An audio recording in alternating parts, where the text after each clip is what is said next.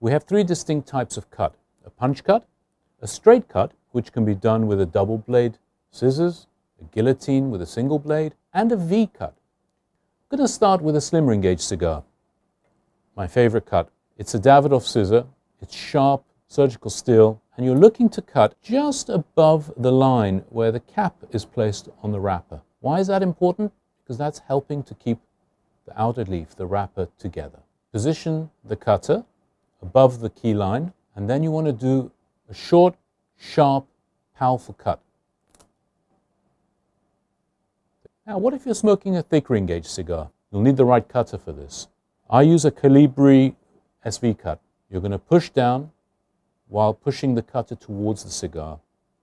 I like to have that extra cut. And I call this a rose cut. Key is to turn the cigar 90 degrees. I think it looks beautiful.